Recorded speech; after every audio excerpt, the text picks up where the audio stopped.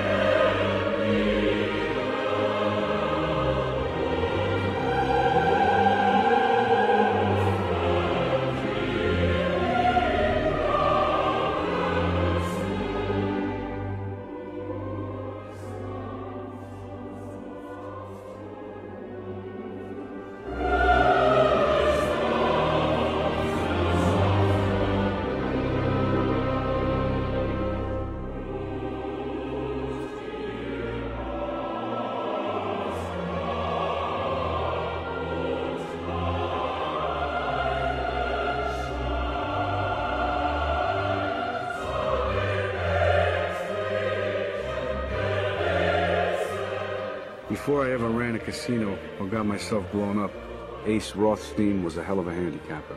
I can tell you that. I was so good that whenever I bet, I could change the odds for every bookmaker in the country. I'm serious. I had it down so cold that I was given paradise on earth. I was given one of the biggest casinos in Las Vegas to run, the Tangiers, by the only kind of guys that can actually get you that kind of money, $62,700,000.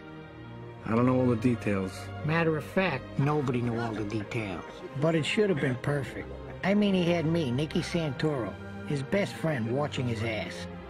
And he had Ginger, the woman he loved, on his arm. But in the end, we fucked it all up. It should have been so sweet, too. But it turned out to be the last time that street guys like us were ever given anything that fucking valuable again.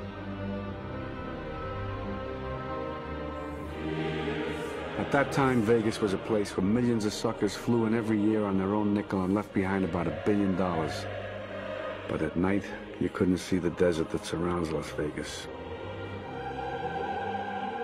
But it's in the desert where lots of the town's problems are solved. A lot of holes in the desert, and a lot of problems are buried in those holes. Except you gotta do it right. I mean, you gotta have the hole already dug before you show up with a package in the trunk. Otherwise, you're talking about a half hour or 45 minutes to dig it. And who knows who's going to be coming along in that time. Before you know it, you got to dig a few more holes. You could be there all fucking night.